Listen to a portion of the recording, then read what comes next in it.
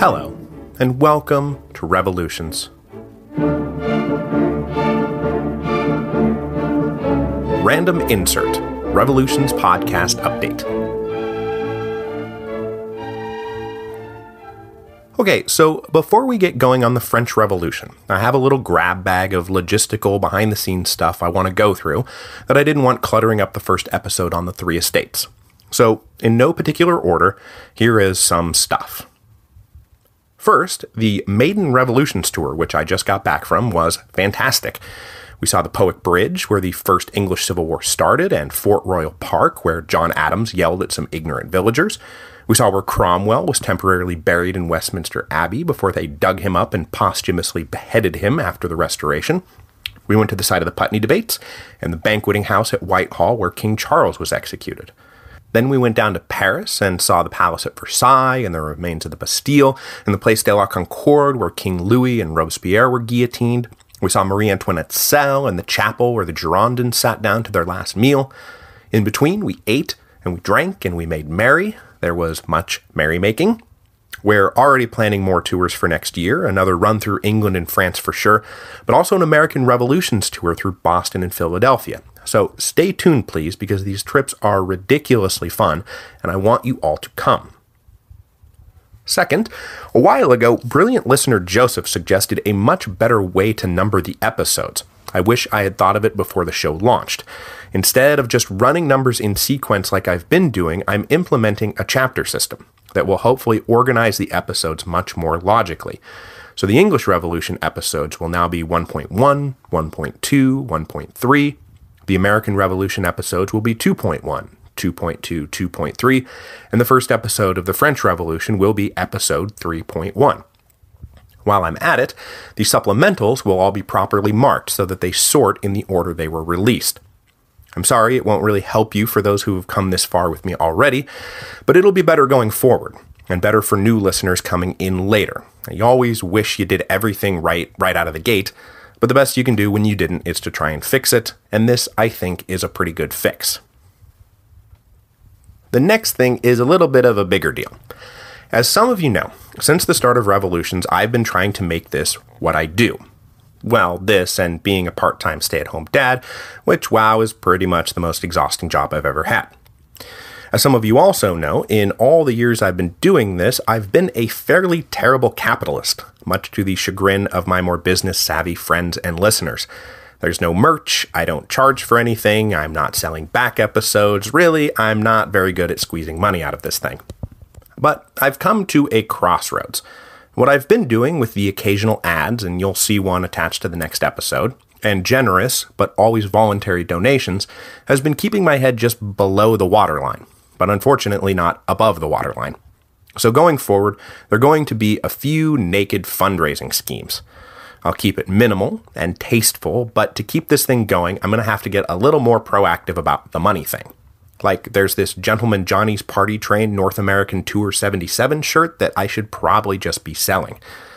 That way I can do what you all keep telling me you want me to do, which is to stay chained to my computer 24 hours a day, pumping out episodes. I'll end with 2 notes about the coming French Revolution series.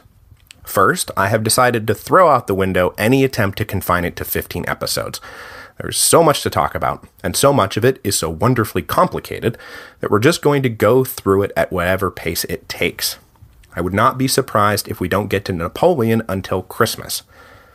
Second, French is not a language I excel at, but in anticipation of the problem, I did come up with a massive list of every person, place, or thing I might possibly talk about, and handed it off to 5 very generous French-speaking listeners who offered to help me not fall on my face.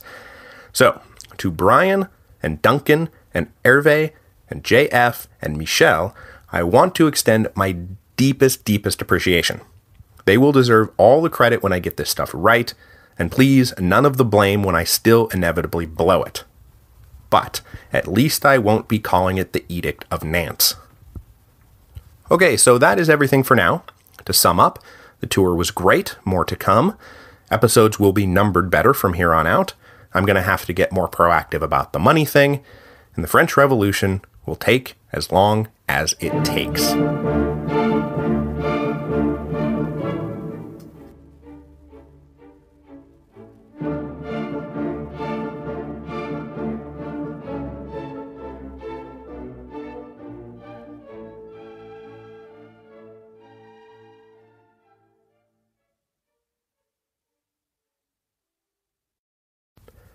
This week's episode is brought to you by Audible.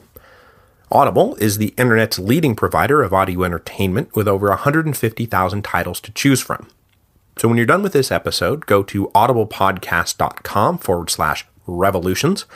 That again, audiblepodcast.com/revolutions. By going to that address, you qualify for a free book download when you sign up for a 30-day trial membership. There is no obligation to continue the service, and you can cancel anytime and keep the free book. You can also keep going with one of the monthly subscription options and get great deals on all future audiobook purchases. Now this time, I'm going to stray a bit off topic, because as you history buffs know, we are at this moment in the middle of the 100th anniversary of the beginning of World War I. So I cannot let the opportunity pass to recommend the greatness that is The Guns of August by Barbara Tuchman. It's just the best book on the beginning of World War I, and since we are in this centennial moment, it's a good time to finally pick it up. So, when you're done with this episode, go to audiblepodcast.com/revolutions so that they know who sent you.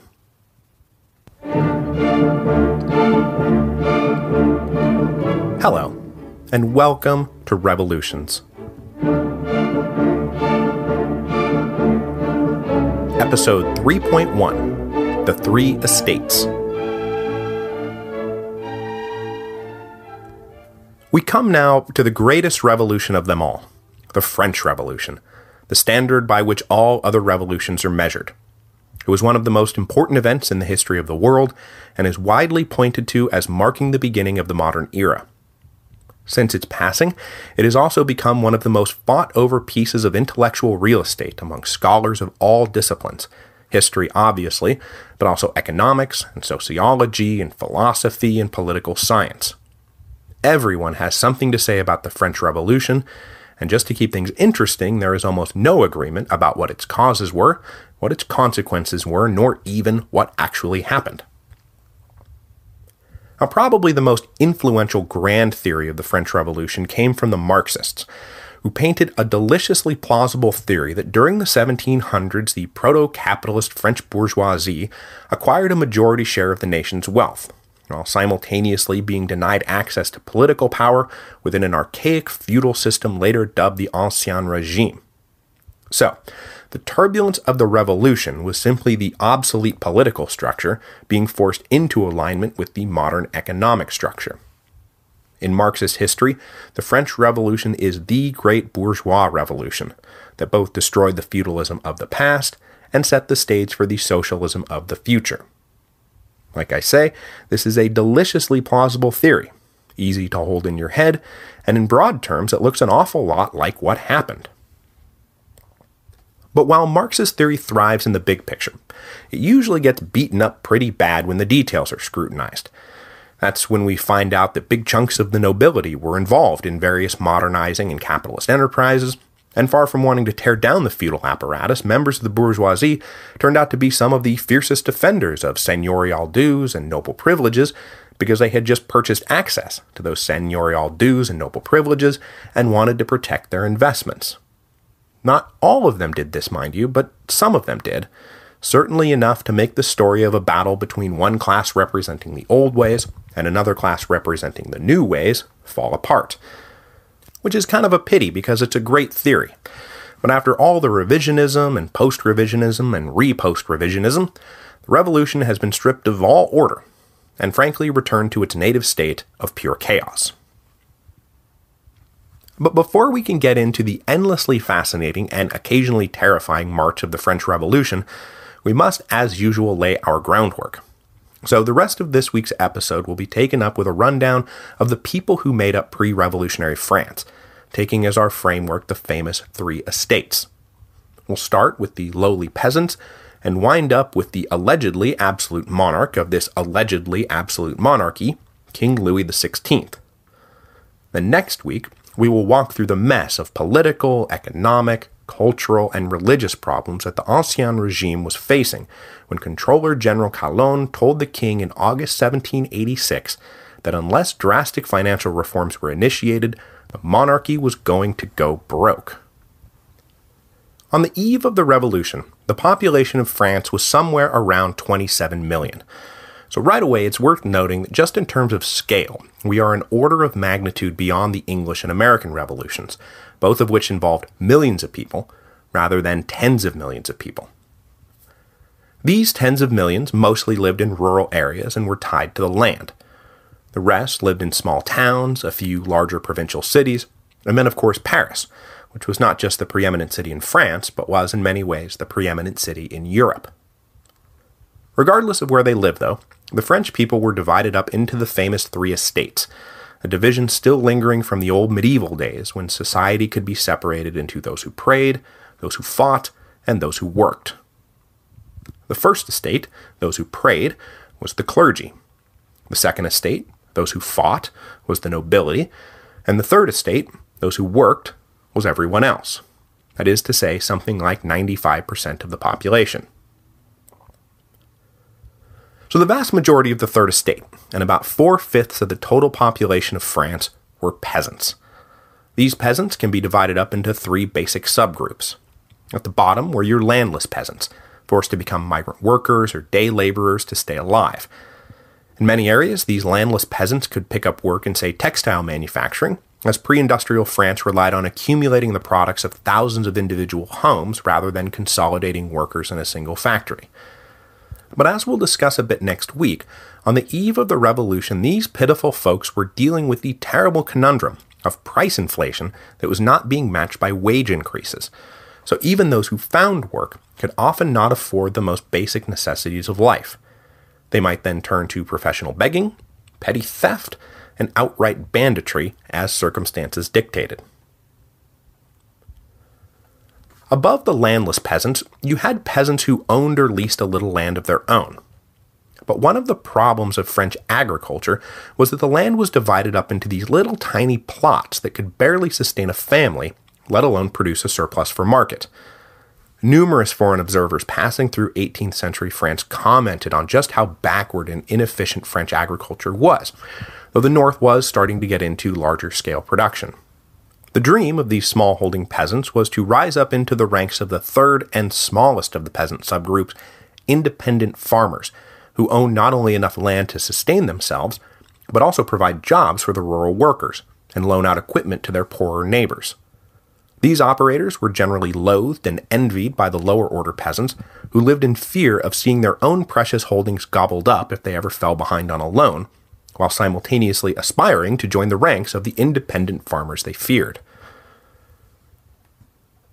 So leaving behind the peasants in the countryside, the remainder of the three estates lived in urban areas, though calling them urban is not quite right, as most held less than 2,000 people, and only a few cities exceeded 50,000, like Lyon in the east, Marseille down along the Mediterranean, or Bordeaux on the Atlantic coast. Another 650,000 jammed themselves into Paris. Now, inside the towns and cities, we first find the corollary of the poor peasant in the poor, unskilled laborer. These folks are the ones who make getting an accurate gauge on just how many peasants there were difficult, as they were often seasonal migrants from the countryside or relatives of poor agricultural workers looking for a better or at least a different opportunity in the towns. The best job these poor unskilled workers could hope for would be as a servant in the homes of the better-off families, but barring that, they were forced to rely on the uncertainties of day labor and temporary work projects. They crammed into terrible housing and often wound up in line for charity from local religious orders. Above the unskilled workers, we find, not surprisingly, the skilled workers. The organization of the skilled workers was itself one of the little tributaries feeding into the great river that is the causes of the French Revolution, because the guild system, in all of its restrictive glory, was still in full effect. Apprentices were little more than indentured servants forced to serve some specified time, say 7 years, before they were allowed to become journeymen, at which point they often took to the road to ply their trade and get into nasty fights with local competitors or other journeymen they happened to run across. After whatever arbitrary time was up, they were allowed to become masters, buying their way into the club and settling down to set up a permanent shop, taking on apprentices, and starting the whole cycle over again. The guild system was a source of constant frustration for those not directly profiting from it, and as the 1700s progressed and economic theory turned to free trade, the continued existence of the medieval guild system was an affront to thinking men everywhere. It is also worth mentioning that it will be from the ranks of these urban workers, both skilled and unskilled, that the famous sans-culotte will come storming out of as the revolution picks up steam. Sans-culotte meaning those who did not wear the silk knee breeches favored by the upper classes. Above the skilled workers, we move into the ranks of the secure urban elite, the guys who did favor silk knee breeches, known to us as the bourgeoisie.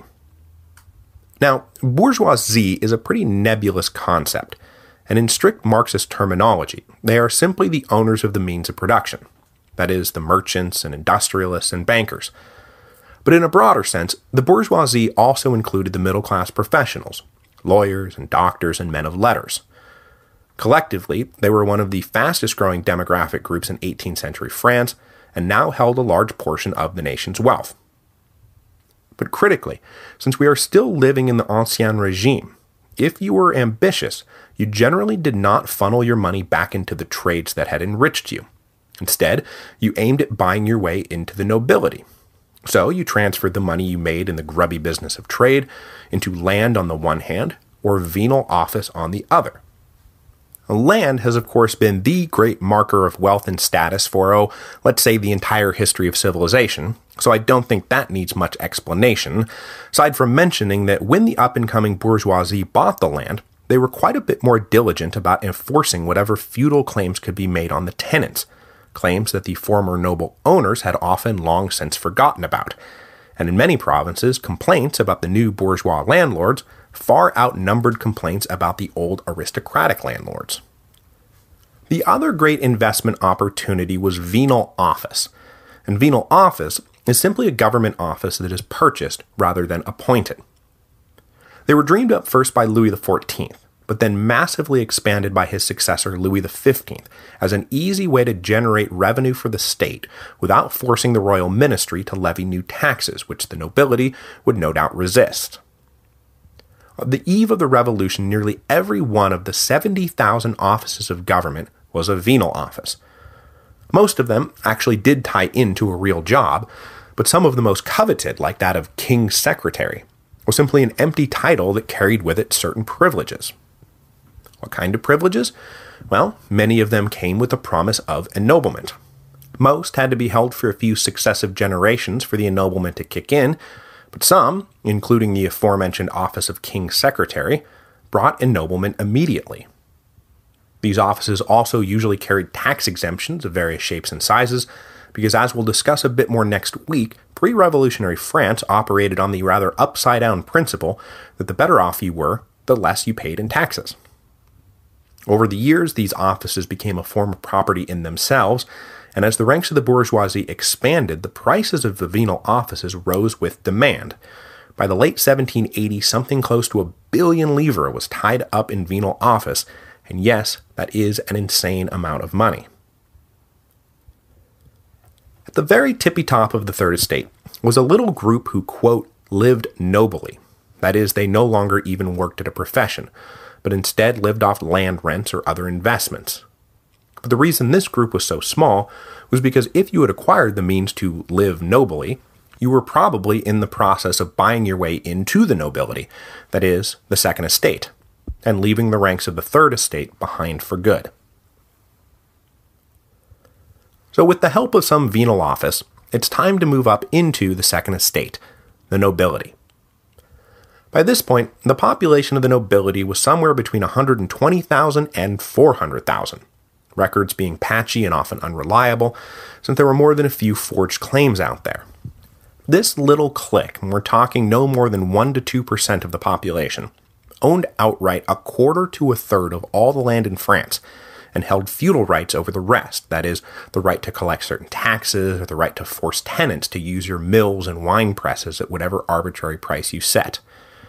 They also openly owned a controlling interest in almost all the non-trading commercial pursuits, like mining and metallurgy, and less openly owned a controlling interest in most of the trading industry, using surrogates in the Third Estate to skirt prohibitions on the nobles engaging in trade. So, far from resisting the evolution from feudalism to capitalism, the nobility was right in the middle of it. At least some of them were, because the nobility was not at all one unified class. For starters, as you can imagine, the old nobility, the ones who could trace their lineage back 700 years, did not think much of the new nobility. You know, the textile merchant who just bought his title last Thursday. These two types were described as the sword nobility and the robe nobility.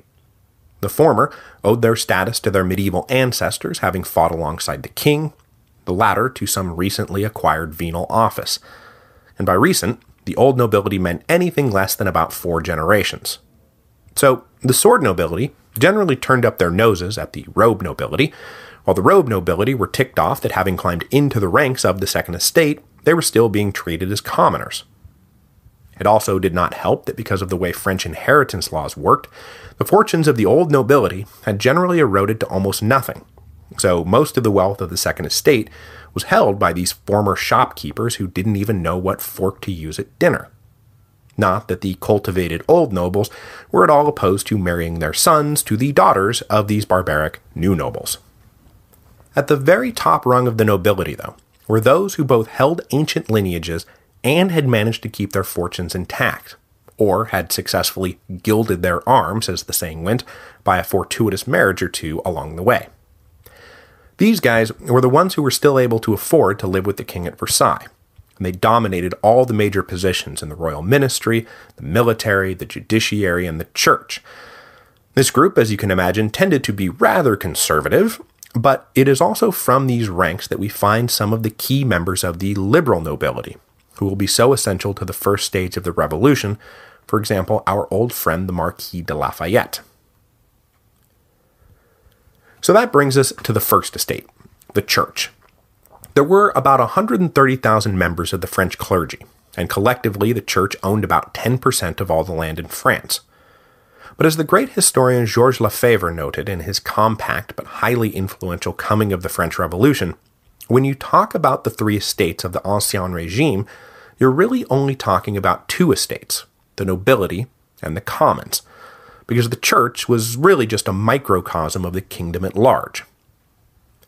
Way back in 1516, the Pope had conceded to the King of France the right to appoint all the bishops and abbots of the French Church. Not surprisingly, these top-level jobs, which carried with them massive salaries, the right to collect tithes, and control of all those church-held lands, became dominated by the younger sons of the French nobility.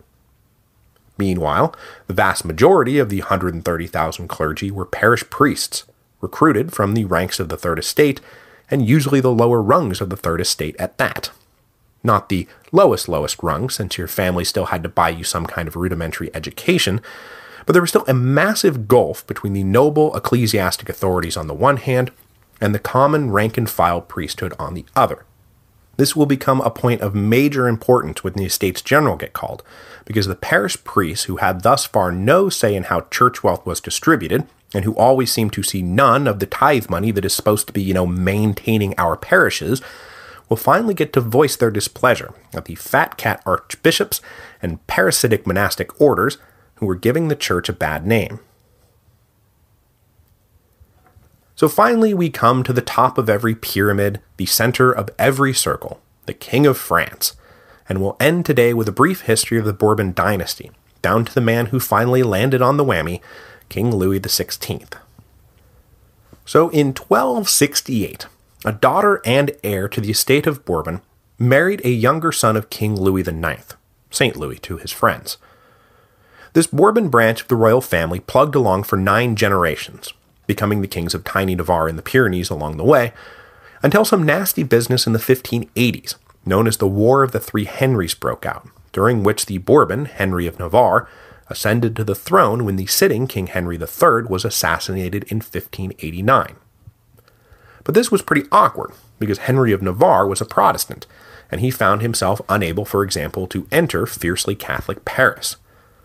But the now King Henry IV was a practical guy, so he converted to Catholicism to consolidate his hold on the kingdom, though he did also promulgate the famous Edict of Nantes, which granted religious toleration, if not religious freedom. In 1610, Henry IV was assassinated, and he was succeeded by his 10-year-old son Louis XIII. Now, the early years of Louis XIII's reign was dominated by his mother, Marie de Medici, and featured among other things the last calling of the Estates General in 1614, that is, the assembly of the three estates. When Louis XIII came of age, though, power passed into the hands of his principal minister, Cardinal Richelieu, who we all know as the villain from the Three Musketeers, but who also steered France through the 30 Years' War, and who began the process of tightening royal authority over the often rebellious nobles out in the provinces. Both Louis XIII and Cardinal Richelieu died within about a year of each other, and 4-year-old Louis XIV ascended to the throne in 1643. Now, as most of you know, Louis XIV is a pretty big deal. He would go on to rule for 72 years, the longest reign in the history of Europe, becoming along the way the greatest king in the history of France, the Sun King. More than anyone else, it was Louis XIV who created the final form of the Ancien Regime against which the revolution was eventually waged. During his minority, there was a fairly massive noble revolt called the Fronde, which the king's forces managed to win. But when Louis XIV began to rule in his own name, he accelerated the process of political centralization started by Richelieu, culminating most famously with his conversion of a royal hunting lodge outside of Paris into the Palace of Versailles. The idea behind this new palace was to both physically project the image of royal power, but more importantly, to force all those nobles who had been causing him trouble from their home provinces to come to Versailles and attend to him. Cut off from their natural bases and plied with lavish gifts and favors, Louis XIV completely domesticated the aristocracy, who now jostled over seats at the theater, undermined each other with petty gossip, and agonized over who would get to stand where when the king woke up in the morning. Over his long reign, Louis XIV spent money without restraint at home, while simultaneously immersing France in a series of war abroad. So it's clear that the origins of the persistent royal deficits that would dog and then consume his successors got going during the heady days of the Sun King.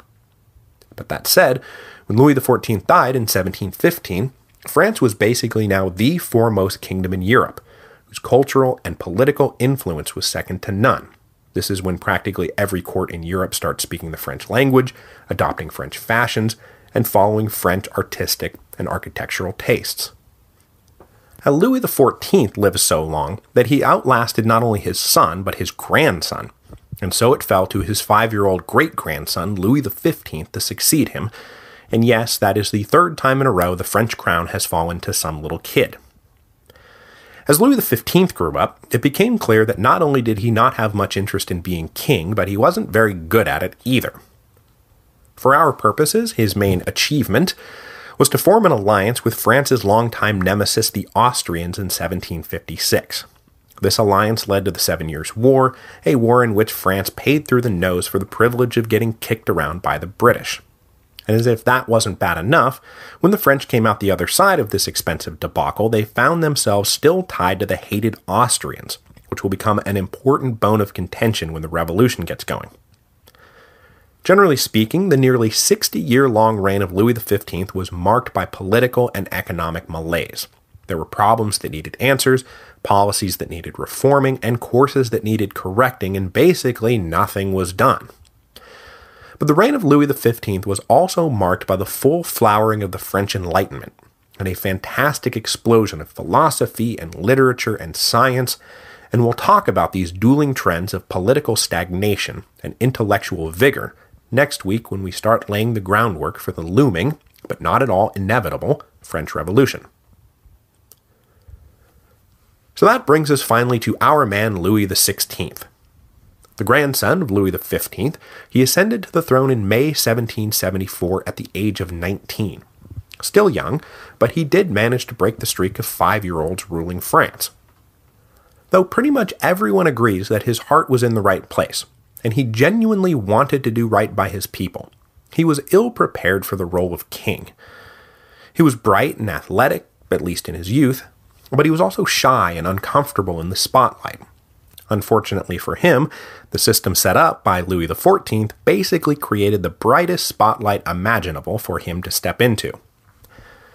His father had died when he was 11, which left him the heir to the throne, and though he received a standard upper-class education in the humanities, he was, for whatever reason, not given much instruction in the practical business of how to effectively rule a giant kingdom. When he was 15, he was married to the 14-year-old Austrian Archduchess Marie Antoinette, a pairing that for a good long time was uncomfortable socially, emotionally, and physically, and it was generally unpopular and the source of great public and private mockery.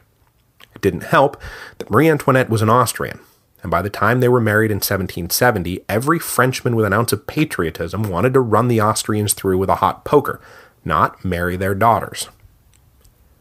Now, as I said, when Louis XVI ascended to the throne in 1774, he was an amiable, if hesitant prince, who was not opposed at all to trying to solve some of the problems that had built up over the last century.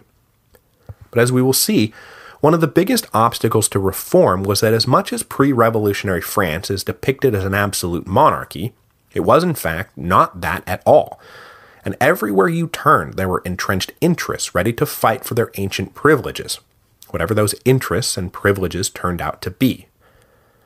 That resistance to change only exacerbated all the other issues facing the new king.